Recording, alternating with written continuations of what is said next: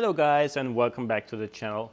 So in this video I wanted to give you a little bit of an update regarding the plants in this Discus tank, and specifically the carpeting plant. So in this case we're talking about dwarf hairgrass, and I'm not sure if you remember, but basically my goal initially was to create a tank that is basically very similar to the one from the YouTube channel, The King of Do It Yourself. And in the beginning it worked pretty well, even with the fish in the tank, everything looked pretty good. But then I kind of knew that I was going to start having issues, mainly because these discus fish are really messy eaters. And a lot of the food basically just gets stuck deep into the grass that the fish can get to. And what I noticed is with these fish, if you don't feed them properly, you will start finding dead neonfish, dead otosynchronous catfish, because the fish will start to nip on them because they are cichlids.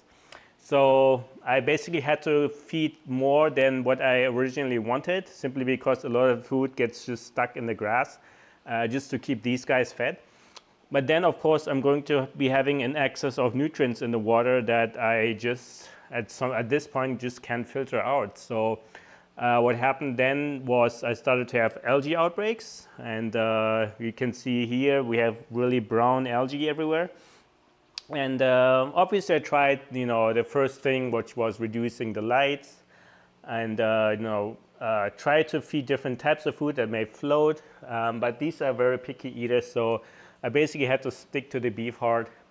And yeah, so I do have some, cleanup crew in here. I have some dwarf Mexican crayfish. I have a big loach in the back here. I have some corridoras, and eventually they just couldn't keep up. So what you can see here is just how it looks. So when I clean it with the gravel vac, another problem is that this grass really easily gets uprooted. So you can see here that it doesn't really go deep into the substrate, so which is another problem that prevents me from properly sucking this grass up, all the dirt in it. So I end up uprooting these plants. So and then once they're uprooted, they basically take a long time to ever get back into the gravel. So yeah, I have some fluvostratum and some Eco-Complete, the little coarse material. And my initial hope was that these plants will easily penetrate the fluvostratum and then basically reach the Eco-Complete, and then basically hold on to it really strongly. But unfortunately this didn't happen. I see some roots further down, but yeah, I was able to easily uproot these plants whenever I do my gravel vac. And given the fact that it's such a trap for fish leftover food, basically had to make the decision to change something. So what you see here is a Anubias Nana Petite, and initially I thought about creating a carpet using this plant, but when I looked at the plants carefully, I wasn't sure if the roots will actually go for far enough down. So I may end up having the same problem that I have with the dwarf hairgrass. So what I decided to do is basically go to the next size up, which is the plant in the back there, which is the Anubias Nana. So this plant is bigger, so I need fewer of them, and I'm going to be planting them, section by section. So I removed all the grass here, and we'll just focus on this and see how it looks. And then if it's fine, I will gradually probably be removing this grass along with all the nutrients that are stuck in there, and all the algae with it. So that will be a big change for the tank. I have to do it gradually because the plants, they do produce oxygen. So if I was to just take everything out in one day, I would have a huge issue with not enough oxygen in the tank all of a sudden. So with the tank, you always have to keep things balanced. If you change something, the tank needs time to rebalance a little bit. So I'm going to do it in sections, and maybe every 2 weeks do a section, try that, and hopefully this will lead to a much better looking tank. And then, yeah, so I will do that. I will attach the Anubias to something called lava pebbles, which is basically lava rock that you usually use for biological filtration. But this one is in the shape of, round river rock. So it's rounded, which prevents injuries for the corridors with their sensitive mouth. And basically, I will glue an Anubias on the lava pebble, and basically stick the lava pebble into the substrate, and let the rhizome of the plant be exposed, because the rhizome should never be in the gravel, because then the plant will foul and eventually die. So I will show you when I get the pebbles in the mail, and then the plants are also on the way, and then we will get started on this process. Okay, so I just got back from the Lowe's store, and this right here is the lava pebble rock.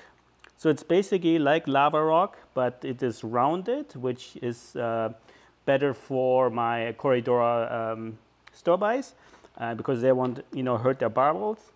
And yeah, so this is I think 1/2 inch to 1 inch size. So this is perfect for the Anubias, which also came today. So these are Anubias Nana, not the petite, but the Nana. So every single one of these will be glued to a stone, and then they will be buried into the sand, but only the stone, so the rhizome remains exposed. And I will do this for at least this section here, and if I have enough, I will maybe remove even more of this dirty dwarf hairgrass, and gradually, work my way towards the left side of the tank. Okay, and I will give you an update when all this is glued and it's in the tank. For those of you who want to know how to actually attach plants, so this is the lava pebble rock I talked earlier about. And here we have an example of a Anubias rhizome. And if you want to know what rocks they are exactly, I bought them at Home Depot, actually Lowe's, and they were $33 for this 12-pound bucket.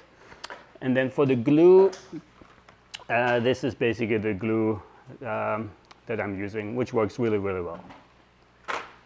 Removed pretty much all of the dwarf hairgrass, and you can see, how filthy this water is now. So it's clear as day that this grass was basically hoarding a lot of dirt, and that was likely the reason, of course, why I had so many nutrients in my water, and which basically led to a spike in nitrates, and then consequently the algae growth.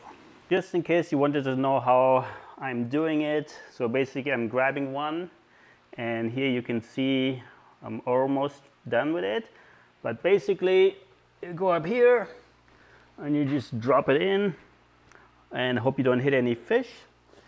So that's so. And then I basically just use a stick and burrow it into the sand a little bit. Okay, so I'm finally done with replacing all the dwarf hairgrass with the Anubias. And it looks pretty good, I believe. Just has a little different, effect compared to the underwater lawn, which also looks really good, but this is so much easier to maintain. The leaves are a lot bigger, animals can still go underneath. Granted, some of the food may still get trapped, but it's easier to clean because it's not so dense as grass. So yeah, one issue I had to deal with though is that since these plants are all freshly planted, they haven't really yet, established themselves and, producing oxygen in the rate as the dwarf hairgrass. So the oxygen levels in this tank actually dropped a little bit. And since I am injecting CO2, what that means is if I have fewer oxygen in the water compared to CO2, the pH level is going to drop. So the more CO2 in the water, the lower the pH. So I'm going to just leave the CO2 injection setting as is, and just wait until things balance itself out again. And but that's just something you need to keep in mind if you ever do something drastic where you remove, a bunch of plants, keep in mind that this will have an effect on your oxygen saturation in the water, which then also means lower pH. Okay, other than that, everything worked pretty well. Now it's just time to wait for like, a month for the carpet to really start growing. Anubias grows a lot slower than dwarf hairgrass, but since it has much bigger leaves, it actually covers the ground in similar fashion and not as long as you may think. So yeah, I'm pretty happy. Fish are doing pretty well, I believe. Colors are really nice on these. Yeah, I think everything is going to work out really well. So if we have any other issues, I will let you know and post an update. But I think from now on, my maintenance is going to be a lot less. Algae growth is going to be a lot less because I have fewer nutrients trapped in the gravel. And yeah, hopefully everything will go well. Okay, thank you guys.